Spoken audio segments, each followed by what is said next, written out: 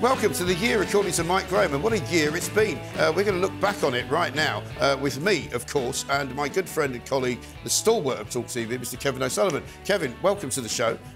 We thought this was a good opportunity for us to do a bit of our usual stuff together, because we did a lot together this year. And what we're going to do is we're going to have a look back at all of the deep dives that I did into all sorts of things, all the way from Ramona's, the BBC, Jeremy Corbyn, Keir Starmer, Doctor Who. We're going to get through all of it. We're going to get Kevin's thoughts on everything that happened this year as well. Let's kick it off, first of all, with our first deep dive into the former First Minister of Scotland, Nicola Sturgeon. Nicola Sturgeon joined the Scottish National Party at the age of 16 and quickly rose through the ranks. Even as a child, she showed real talent. She saw Miss Muffet and the Crooked Man. They were bobbing with Mary and the little lamb. It was Fandabidozy, Fandabidozy, Fandabidozy, and they danced all night. Hey! Nicola was ambitious and became the youngest candidate in the 1992 general election. The rise in support has obviously been translated across the board in Scotland now, but it's been there amongst young people for some time. But there was no stopping Sturgeon, and in 2007 she became Deputy First Minister to Alex Salmond. Nicola Sturgeon, Scottish National Party, 9,000. But when Scotland voted against independence in 2014, Salmond resigned and Sturgeon became Queen. And the only challenge to Nicola Sturgeon taking over was how many adoring fans she could fit in a hall.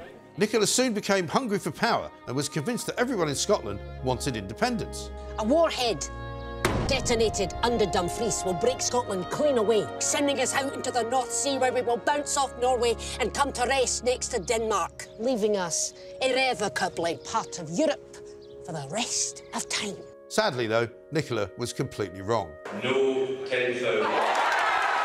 Many other no's followed. Nicola hit the headlines again this year when she put a trans rapist in a women's prison. Here she is explaining exactly why this was a good idea. There is circumstances in which a trans woman will be housed in the male prison estate. Is there any context in which a woman born as a woman will be housed in the male estate? Look, we're talking here about trans women. And I'm now asking about women born as women. I don't think there are circumstances there, but... So it's different for trans women? Well, yes. And then in February, Nicola surprised us all and resigned as First Minister of Scotland. Nobody knows why, including her. I know it might seem sudden, but I have been wrestling with it, albeit with oscillating levels of intensity for some weeks. But there's more.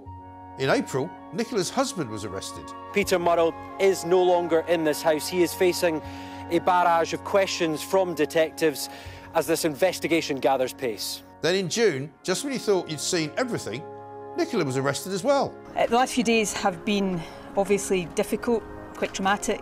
It turns out the SNP were having a few financial issues, something to do with a camper van and her mother-in-law. A £100,000 luxury motorhome was reportedly wheeled away from the house in Fife as part of the active investigation into SNP finances. Nicola may be gone, but it's good to know Scotland is in safe hands with the new SNP leader, Humza Useless. That's my deep dive into the rise and fall of Nicola Sturgeon. Now, let's meet an expert and find out where it all went wrong.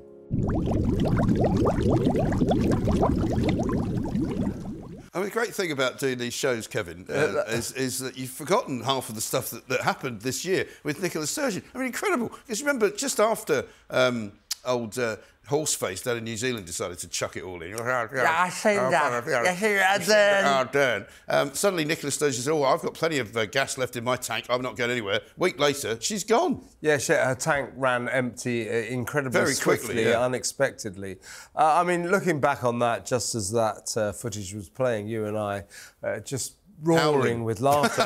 It's a comedy show. It's a shambles. Joke, isn't it? And you know Nicola Sturgeon, she reminds me of Angela Merkel. Yeah. One of those people, a colossus of Scottish politics, yes. a colossus of United Kingdom politics. She was useless. Yeah. I mean, it's hard to say this, but I think she might have been more useless than her successor, Mr. Useless. Yes. Well, I mean, it's hard to say because he's done nothing good. And she, I mean, will now forever be remembered, apart from the motorhome, cutting the bottoms off doors in schools, remember, so that they could be better ventilated during COVID. Yeah. I mean, but how could Scotland's politics have got so crap. Yeah, any ruthless COVID measure you can do, I can do better. Right. That was her. She got into a competition with Boris Johnson about, hey, you think you're being tough on COVID? Yeah. I'm chopping the bottoms off classroom doors. Right. It was ridiculous. And, you know, of course we can't make confirmed allegations here, but, you know, she's plunged the Scottish National Party, or her being in charge of the Scottish National Party, has ended in that party being in a financial nightmare, in a legal nightmare. The police are investigating. God knows what's going to happen to her. And Hamza is useless, and the Scottish National Party look to be finished up there. Unbelievable. And incredibly, having run the place for such a long time, people that wanted independence still quite would like to see some kind of second referendum, but they don't want the SNP in charge anymore. So they've kind of thrown away the golden goose, haven't they? Not only have they killed it, they buried it 6 feet under, and nobody's ever going to see it again. Yeah, and the Scottish National Party, I mean, their one and only cause is the independence of Scotland. They lost that vote, was it 2014? Yeah. She's been banging away at it ever since. And just before her demise, you know, she took Westminster to court to say, we do have the right to a second referendum. Supreme Court very quickly said, no, you don't. No, you don't. And also, the other thing that hasn't changed is the numbers game. So the numbers of people who voted yes and no is basically the same as it was in 2014. So they haven't made their case any more believable in all that time. But if they had that vote tomorrow, I think the Scots would vote to stay. And at that point, though, when it was ruled that she can't have a second referendum, what was the point of her? She went from being someone who was telling the Scottish people, I will give you independence. I mean, I don't know what will happen then. I don't know whether or not we'll have a currency. I'll bring you into the EU. Oh, wait a minute, the EU don't want us.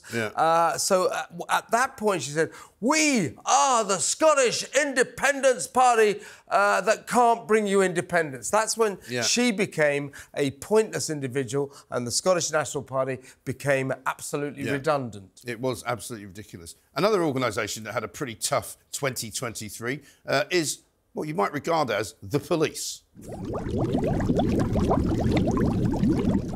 In the good old days, a policeman was a guardian of law and order. He will be patrolling his area. It's called a beat, maintaining law and order, helping those who require help, and giving advice to those who seek it. Everybody had respect for a man in a uniform. The British policeman does not carry a gun. A truncheon is his only weapon of defence, and because of the respect that all people have for his uniform, it is quite exceptional for it to be used. And you were never far away from a bobby on the beat.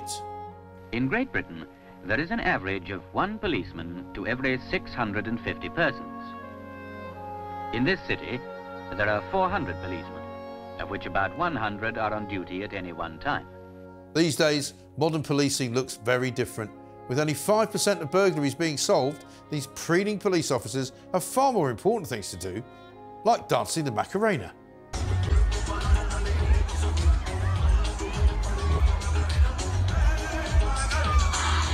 And when they're not dancing, these righteous rozzers insist on taking the knee. So they have all taken a knee. They've all taken a knee. And sometimes they can arrest you for hurty words, especially if they look like your lesbian grandmother. Her nana is a lesbian, she's married to a woman. She's not homophobic, look what you're clenching your fist. Go away from my teenage daughter. What is up with you? There is something wrong with you, mate. Here she is again, pepper spraying some innocent children. All in a day's work for lesbian nana.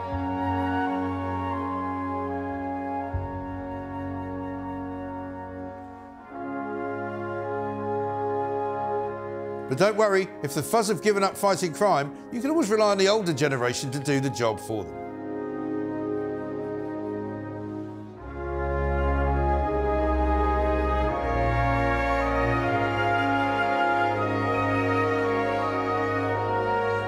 And that's my deep dive into the rise and fall of the police force. Now, let's meet an expert.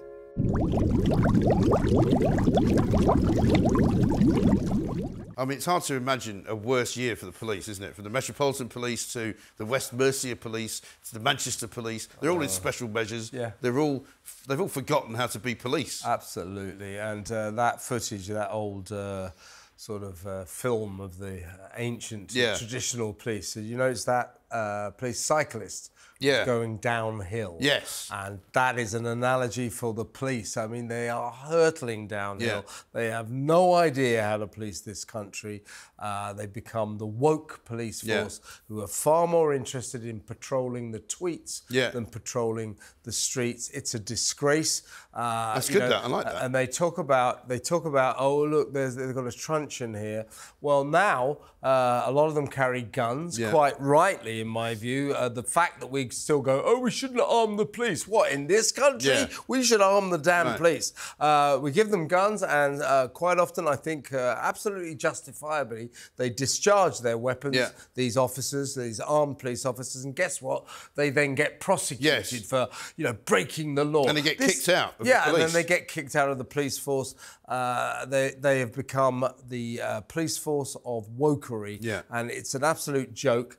And if you tweet something saying, oh, I'm not sure about this, that, and the other, they'll be down on you. But if you want to nick a bike, nick someone's car, beat someone up in the street, forget it. Forget it. And look at that copper there in that film.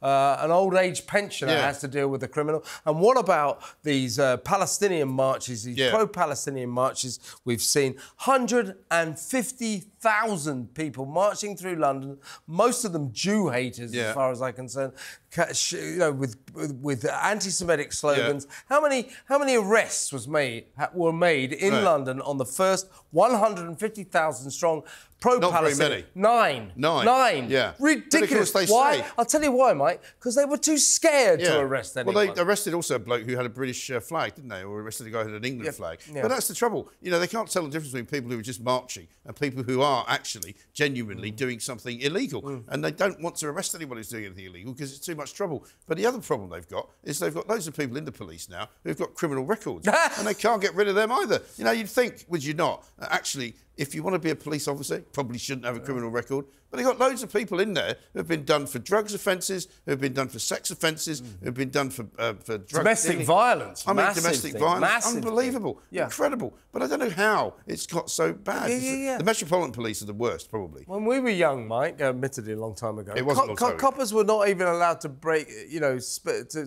to break the speeding limit in their cars. If they broke the speeding limit, they lost their goddamn jobs. Right. Now, they can beat their wives up. They can, commit terrible crimes. They can send WhatsApp messages about how funny rape is, and they continue to be coppers. The Met Police, what a damn joke! What an absolute joke! This city that we live in, other cities around the country as well, are not being served by our ludicrous, woke, left-wing police forces. Yeah, they just don't know what on earth they're doing. And I mean, I don't know where Guinness is going to go in the next few years, because if the Labour government get in, they're not going to be any better at policing them, because they'll be even more woke and they'll be even more ridiculous. But let's now go to another group of people who raised their voices again only recently this year. And you might think they would have forgotten about what happened, 7 years ago when there was a referendum on whether or not we should leave the European Union. These are, of course, the Ramonas. The United Kingdom voted to leave the European Union on the 23rd of June 2016, and everybody instantly agreed to abide by the decision. This means that the UK has voted to leave the European Union. 52% of the British population celebrated, including everybody's favourite Brexiteer, Anne Widdecombe. 17.4 million people in the biggest democratic turnout in British history voted to leave. Nigel Farage also took the news well, although I'm not sure others did. When I came here 17 years ago and I said that I wanted to lead a campaign to get Britain to leave the European Union, you all laughed at me. Well, I have to say, you're not laughing now, are you? Nigel bid a fond farewell to the European Parliament, but all they cared about was his flag. Please sit down, resume your seats, put your flags away you're leaving and take them with you. Sadly, not everyone took the news as well. Alistair Campbell was the first of many complainers, or as they're now known, Remoaners. I'll buy you lunch. Let's celebrate. I don't want fun. lunch, because lunch to me would be a waste of time when I can spend my time trying to stop this madness. You're not going to stop it. It's all over. Well, I don't agree with you. It's done. Anna Soubry was also in tears. Apparently so was her elderly mother and both of her daughters. Remoaning is a family affair. My mother is 84 and she wept on Friday. Just like my 24 and 25-year-old daughters shed tears because we made a terrible mistake. And who could forget the much-loved 90s star Terry Christian? This rampant Remoaner wanted everyone who voted Brexit to die. Let me just say what you've tweeted. Yeah. This was in August 2019. It's the flu, you said, so mainly OAPs. If they voted to destroy our lives by voting Brexit, let's hope it's a good, virulent strain this year. Oh, good, yeah, let them You literally wanted... And the king of all the Remoaners was Steve Bray, also known as Mr. Stop Brexit. For the last 15 months, Steve Bray has endeavoured to stand outside Parliament day after day after day. Every day its members are in session, in fact. 7 years later, these resilient Remoaners are still angry with democracy. They won't take no for an answer, even if it means filling the Royal Albert Hall with EU flags.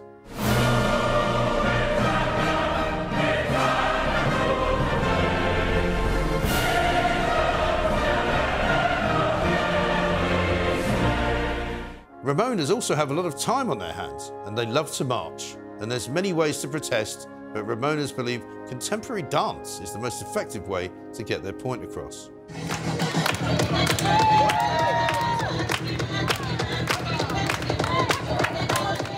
And that's my deep dive into the wonderful world of Remoaners. Now let's meet an expert to find out why these losers want to rejoin the European Union.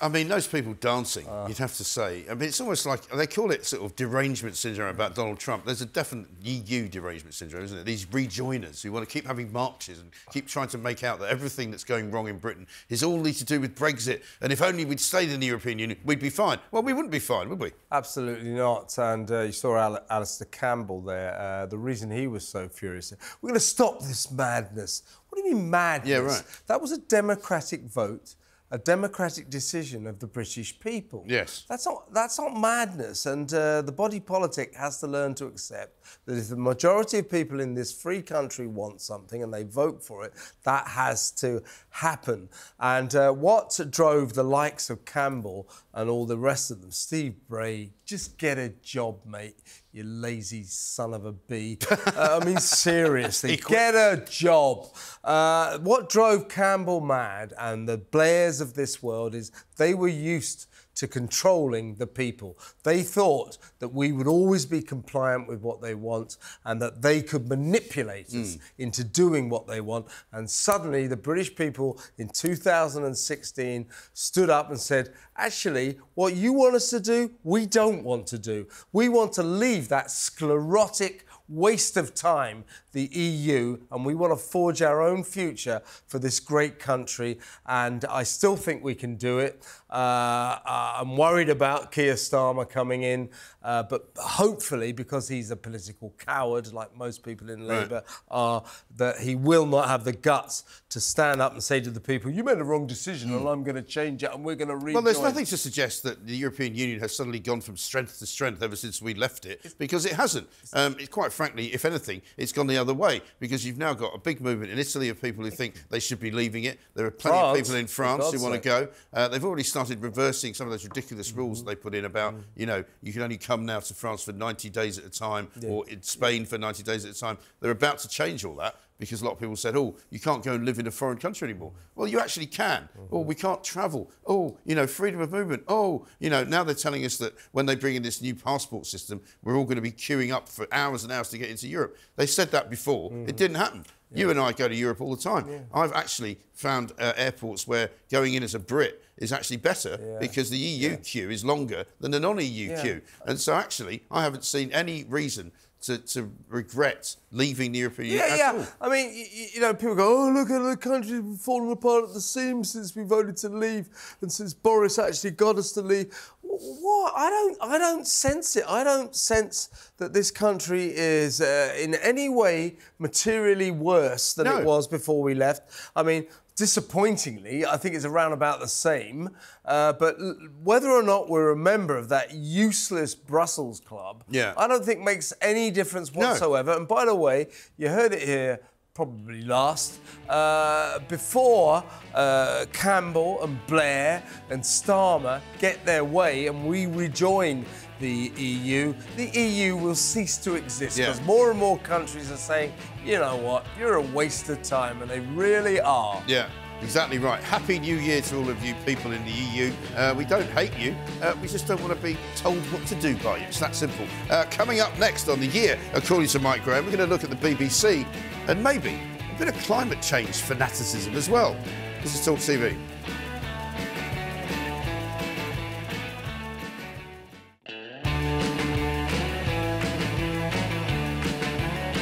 I mean, it is the festive season and there's plenty to be festive about, but there's also plenty to look back upon from the last year, 2023. And who could say that you wouldn't have a perfect year without the BBC? Because Kevin, we'll have a look at this in a minute, they've made so many mistakes at the BBC, we could do a whole programme on them. But have a look at this, my deep dive into the BBC. BBC television first launched in 1936, and straight away it was a huge success. Television had something for everyone. There was art. In the last few months I've been taking works from the London galleries to the Alexandra Palace, but I've kept in mind all the time the high percentage of so-called modern art. There was roller skating. And there was even tap dancing. Who could ask for more? Well, the executives at the BBC were concerned that viewers may not know how to pay for this, so they helpfully produced these friendly commercials to show you how. Yes, there's a TV set on number 5. It's in the front room. And they're watching Columbo. If you don't have a TV licence, it won't take us long to find you. The BBC is loved around the world for its award-winning drama. Who could forget when EastEnders attracted 30 million viewers? These days, they're lucky to get 1 million. Although looking at this, I'm not surprised.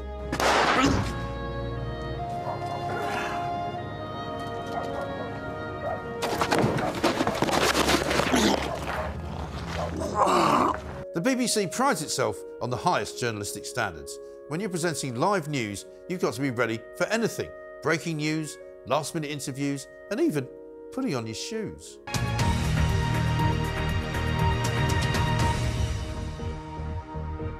Oh my God.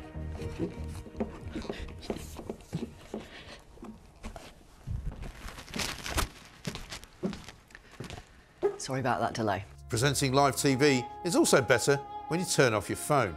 Look, my advice to him is not to listen to my telephone, never mind. The BBC collected almost £4 billion from the public last year and has 12 regional newsrooms delivering the very best in local journalism. Hello, good morning. We start with an apology. We have got a problem here in the studio with the lights. I hope that you can still hear me.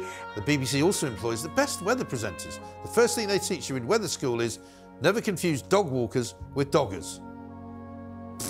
And look at it.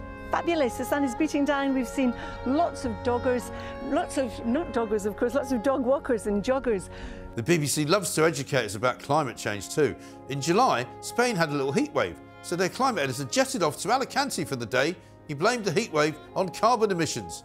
I wonder if his jet had anything to do with it. Climate change is pushing temperatures up and making heat waves like this longer and more extreme. Earlier this year, the NHS celebrated its 75th birthday. Sadly, over 7 million people are still waiting for hospital treatment and thousands can't see their GP. But don't worry about any of that.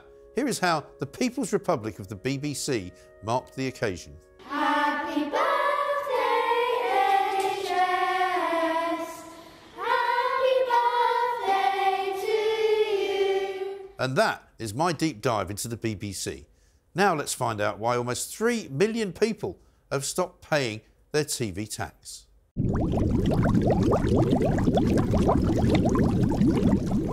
I don't think BBC have had a worse year in the entire history of the organisation, have they? I mean, I'm so old, Mike. I can remember when the BBC was worth watching. Yes. It hasn't been worth watching, for decades. Yeah.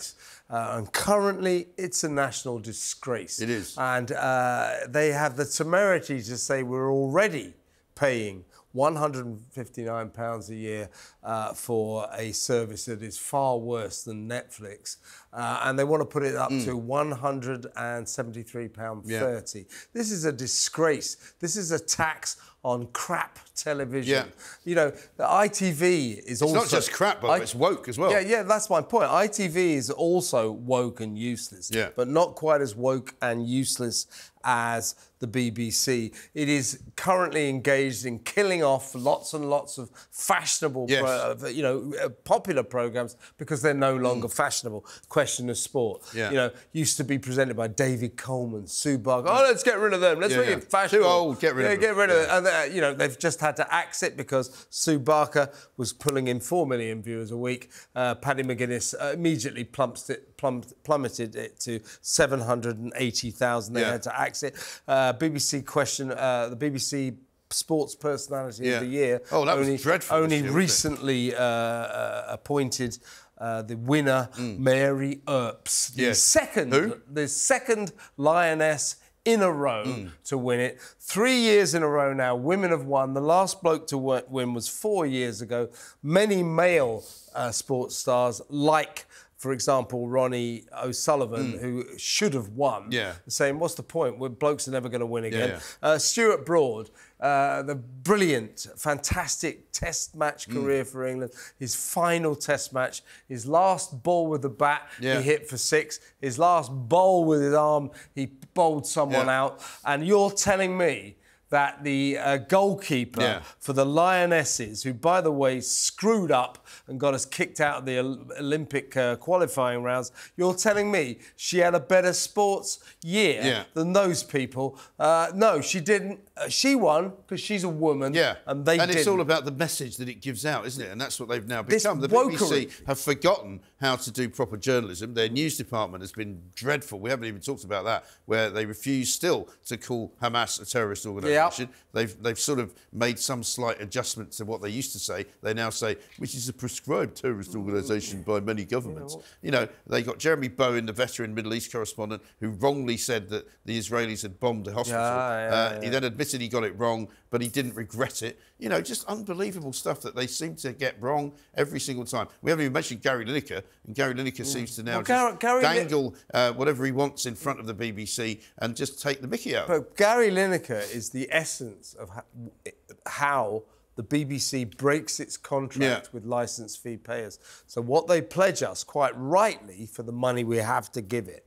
And by the way, millions and millions of people are saying, enough. Yeah, they're not doing it. Netflix is better. But what, in return for the money we give it, it owes us impartiality. It owes us unbiased reporting, and it does not give it to us. It is biased, it is left-wing, it is woke, and that is a disgrace. And before too long, trust me, the BBC licence fee will cease to exist because the idiots, who are the woke North London idiots who are running it now, have broken their contract with the people, and we've had enough.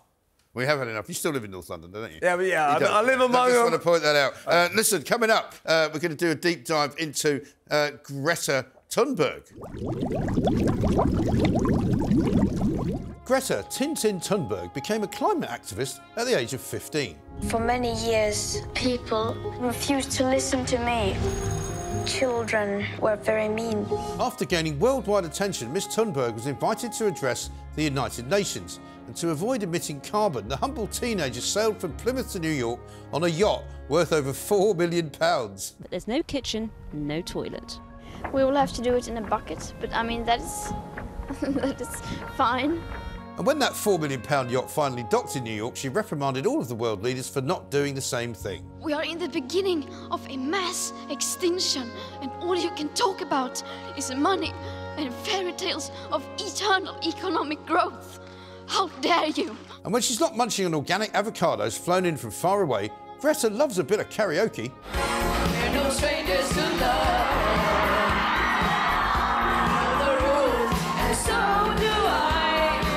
Sadly, young Greta has had a tough couple of weeks. First of all, she was arrested in London for being really annoying. No, but we ain't going to be able to close the door if you stand there, are we? So I'm asking you to move back. And just when she thought it couldn't get any worse, she tweeted a photo supporting Gaza without condemning Hamas. But there's more. She also included a blue octopus, which many see as an anti-Semitic symbol. But don't worry, Greta. If it all falls apart, you can always have a second career presenting the weather. And now, the weather forecast with Greta Thunberg. Hot! That was the weather with Greta Thunberg. And that was my deep dive into the weird world of Greta Thunberg. And it really is a weird world for Greta Thunberg, isn't it? She's too old now to be called the schoolgirl on strike who's giving up her education to fight for the climate. Yeah. And that rubbish she came out with the UN, you know, this climate extinction that we're doing, that we're all going to die, that it's an emergency. It's all BS, frankly, isn't it? Scandinavia's gift to the world, the Doom Goblin. And she said, at first they refused to listen to me. Yeah. Hey, let me tell you, Greta, I'm still refusing to listen to you, and so are millions of other sane, sentient adults, because you were a child when you were spouting this absolute green claptrap, this climate emergency myth, and now you're a grown woman, or you don't seem to want to admit it, but we're still refusing to listen to you. You are yodeling into the abyss, and nobody cares. Get on your stupid yacht and crap in your bucket. Nobody cares. It's true. And don't forget, when you do get in your yacht, make sure that the crew who are going to crew the yacht back from New York fly out there on a plane, and then you can come back on the yacht. But also, she had to, this year, funnily enough, 2023 is a big year for Greta, because she had to get rid of a tweet that she'd put out about 5 years ago, which predicted that by 2023, we'd all be dead. We'd all be either dead or underwater, or suffering from some ludicrous 2% increase in the temperature of the world. It's all going horribly wrong for these people, and yet they still keep going on demonstrating that we've got Just Stop Oil and all those idiots who keep saying that we're in a climate emergency. You pointed out a while ago, it's going to happen in 250 million years. Well, there was a recent report just a week or so ago that these model makers who predict the apocalypse for the planet, they just go, in 200 years, we're going to have a greenhouse runaway effect and the planet will be destroyed. I don't believe that for a second. And by the way, let's get this on tape right now. There is not one scintilla of scientific evidence that mankind is causing climate change. Climate change is... There's plenty of people who will tell you it is, though. Yeah, but climate change is, of course, happening. Climate change has always happened. Yeah. But did we do it? That's just conjecture. That's just conjecture. Not my fault. And until you prove to me we're doing it, you prove to me they're doing it, I'll be on the bridges with the Extinction Rebellion. Really? But until then, Greta Thunberg, do one. Thank you very much indeed. Coming up, we're going to look at our favourite old git. That's him, Jeremy Corbyn, the former head of Labour Party.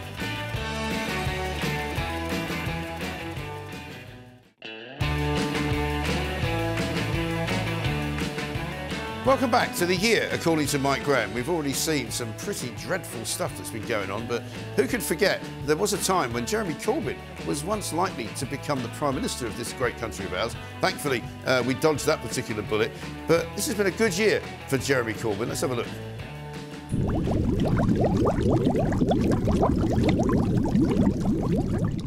Jeremy Corbyn became an MP in 1983. Now, most people would dress up for their first day at work, but not Jezza. Here he is, wearing a scruffy jumper knitted by his mum. Is that the jumper that your mum made? Yes, it is. She didn't make the shirt as well, I suppose. No, she didn't make the shirt. That came from the co-op. As Labour MP for Islington North, Jezza discovered early on that if there's one thing he hates, it's the Tories, especially fat Tories. There's fleets of limousines draw up, and out get large Tory MPs with even larger stomachs, wearing dinner jackets, and they stride in to vote.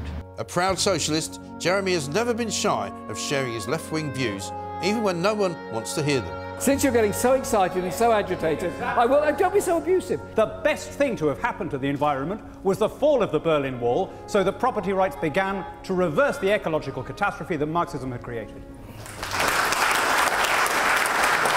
After becoming Labour leader in 2015, Jeremy was given the very best media training and always knew exactly where the cameras were. Jeremy, just look at the cameras, please. Thank you. Look at the cameras, right down here. Thank you very much for coming here today. No one tells Jezza what to say, except when they write it on the auto cue and he reads it out by mistake. We need to be investing in skills, investing in our young people. And, strong message here, not cutting student numbers. And much like his former girlfriend Diane Abbott, Jeremy has always had a great head for numbers. Some even call him the human calculator. So how much will it cost? I'll give you the figure in a moment. You don't know it? Can I give you the exact figure in a moment? Is this not exactly the issue? All of our manifesto is fully costed and examined. And, but you're holding a manifesto, you're flicking through it, you've got an iPad there, you've had a phone call while we're in here, and you don't know how much it's going to cost. Jeremy is a perfect specimen of man, and there's nothing he can't do, except play football against an 8-year-old boy. Now that's tricky.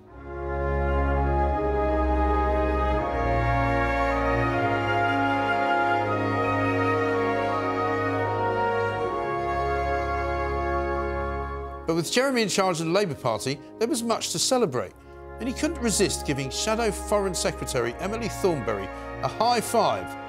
Shame he missed. And that brings us bang up to date. Jeremy may be gone, but his fans have not. Can the Labour Party ever distance themselves from the cult of Corbynism? That was my deep dive into Jeremy Corbyn. Now let's meet an expert.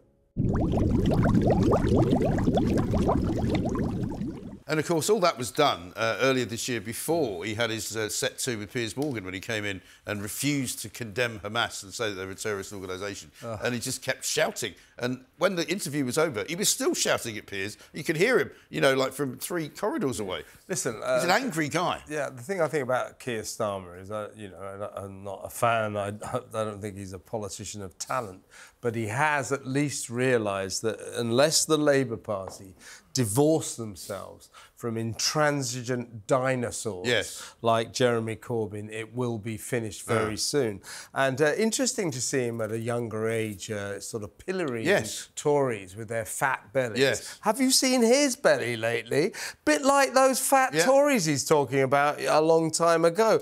This guy, what an idiot. He has not changed a single opinion in 50 years. I mean, he's had those opinions, like you say. Like some people have them when they're at university and they do a bit of marching around for, you know, human rights and all the rest of it. He's had it all his life. But there was a time, wasn't there? And it wasn't that long ago, 2019, when there was a pretty good chance he might have won the election. I think if the Tories hadn't had Boris Johnson, I think he might have just done it, you know. Yeah, you think we're in trouble now if Corbyn had gone in, oh my God. Can you imagine? And of course, the great British public realised this guy. Do you remember in the run-up to the election when Labour began, they had high hopes. We're going to win. And they suddenly started to realise, oh, the polls are indicating we might not. So Corbyn started to, we'll give you free TV licences, we'll give you free broadband, we'll give you £1 million each, vote for us. But the public went, you can't give us this. Stop making false promises.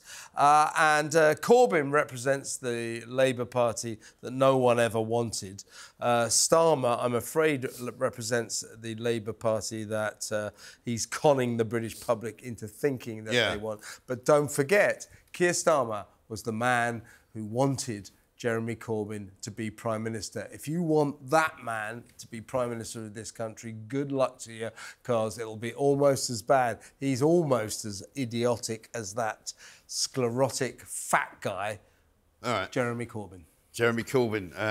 Jeremy Corbyn. They've stopped singing that. No, Jeremy Corbyn. Now, we've already done the BBC, but we're going to get a bit specialised on them now because we're going to mark the end, the sad end, and we're going to mourn the death of Newsnight. The BBC launched Newsnight in January 1980, and since then it's taken on political leaders, embarrassed the odd royal, and been accused of a lack of impartiality, usually by me.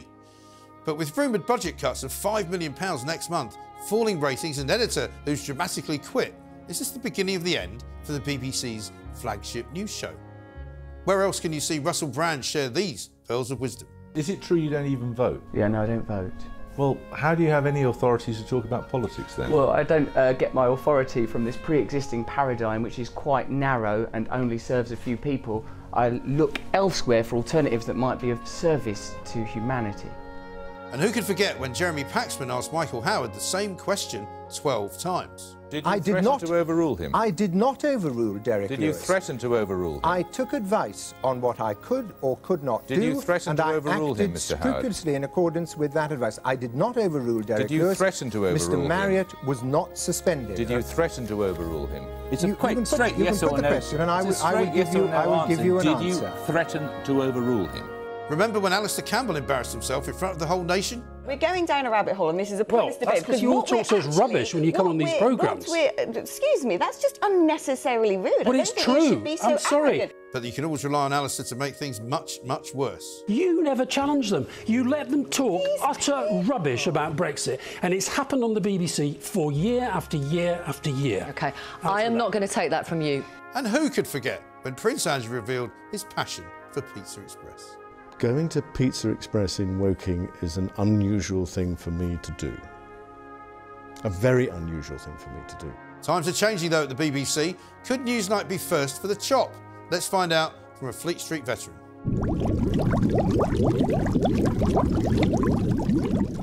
I mean, it does make you think, doesn't it, that Newsnight actually used to be quite a substantial programme. That's exactly what I was thinking. Used to be a show that you had to watch if you were a journalist, apart from anything else, but also just if you were interested in politics. It was you know, groundbreaking interviews, really good news events would be made. You know, people would say things they didn't say anywhere else.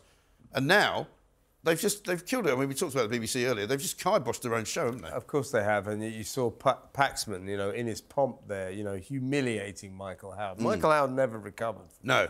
And Paxman really did hold politicians to account. He really, really did. And now we've got Victoria Derbyshire. Yes. Who we saw earlier couldn't get her shoes on. Yeah, can't even get her shoes on. That show has diminished beyond comprehension. It's become a left-wing. It is the epitome of ludicrous left-wing BBC nonsense. Good to see my co-host there, Alex Phillips, being pilloried, being allegedly humiliated by... it's all he knows how to do. Alistair Campbell. Alistair Campbell is shouting at Victoria Derbyshire there, basically saying, you know, why are you letting this woman get away with saying things that I don't agree with? I mean, God Almighty, God Almighty. And Newsnight, thank God. I mean, thank God it's going. It has become a parody of itself. Yeah. A once great programme reduced to uselessness by the useless, woke, left-wing, disgraceful state broadcast. It's true, very true. Coming up, we're going to go and take a trip to Doctor Who. It's not that we got it in for the BBC, they've got it in for themselves, I promise you. This is The Year According to Mike Graham.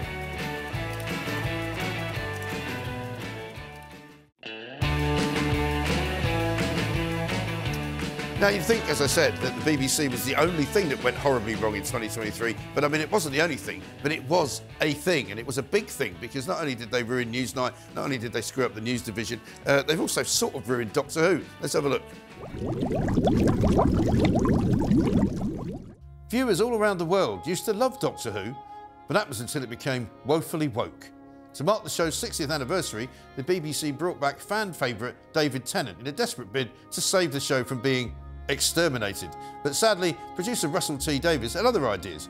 First up, he decided the Doctor's archenemy Davros should no longer be in a wheelchair because he didn't want to associate disability with evil. There's a problem with the Davros of old in that he's a wheelchair user who is evil. And I had problems with that, and a lot of us on the production team had the problems with that, of associating disability with evil. I say, this is how we see Davros now.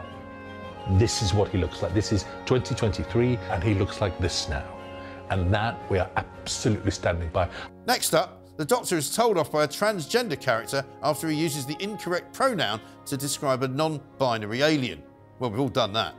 Yes, the meat. I promise I can help him get home and then you'll never see me again. You're assuming he as a pronoun. True. Yes, sorry, good point. Are you he or she or they? My chosen pronoun is the definite article. Shakespeare would be proud. And here's how the BBC's Wokerati reacted to this incredible work of of storytelling. It is important to show the lived reality of trans people.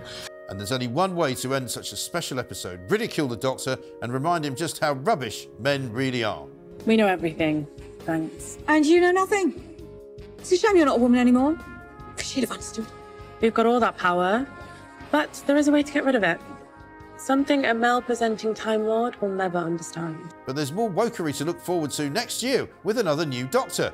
Here he is explaining why Doctor Who is a beacon for marginalised people. He's a Time Lord. He's literally an alien. They are an alien. The Doctor is not from anywhere. It's like they don't fit in anywhere. And I think for marginalized people, they have been a real beacon of kind of feeling like seen in a way. Yep, fans are fuming and viewers are threatening to boycott the show. How long can the Doctor survive? Let's find out from an expert. Yeah, so apparently we know nothing because we're men. If we were women, we'd know a lot more. If we even pretended we were women, we'd know a lot more. So I don't know what we're going to do now. Don't forget, Doctor Who is a children's programme. Yes. It still is. Right. And so this is being used as a tool by the woke... It's the epicentre of BBC wokery. It's being used as a tool by the BBC to brainwash kids into this absurd ethos. And by the way, apart from all that nonsense, in the new series, David Tennant in a return as the Doctor. Yeah, as a bloke. What happens is his sidekick, they're hanging out with Isaac Newton, the guy who discovered they do Isaac Newton's mixed race, gravity. Yeah, he's a mixed race, Isaac Newton. Everybody, he wasn't mixed race. He was white. Yes. So the Doctor's sidekick goes, God, he's pretty hot. Yeah. And then David Tennant, the Doctor, goes, yeah, he is, isn't he? And then he goes, is this who I am now? So the Doctor's also gay. Why are we using this children's programme, you know, as a vector for this absurd wokery? Russell T Davies there, ridiculous man, going, oh, we had a problem associating evil with people in wheelchairs. Hey, Russ, it is possible for people in wheelchairs to be evil. Right. Do you get that, you... Listen, I remember Ironside. Half-wit. I remember Ironside. He was a detective in a wheelchair. Didn't mean everybody in a wheelchair was a detective, did it? No. I mean, to be honest, I've never met a real person who was a detective in a wheelchair, but there we are. Listen, thank you very much indeed, right, Kevin O'Sullivan. We'll see loads more of Kevin in 2024. You see loads more of me in 2024. Indeed. That was the year, according to Mike Graham. I can't believe 2024 will be any more shocking than this past year, but it might be. You never know. Keep watching TalkTV. We'll see you soon.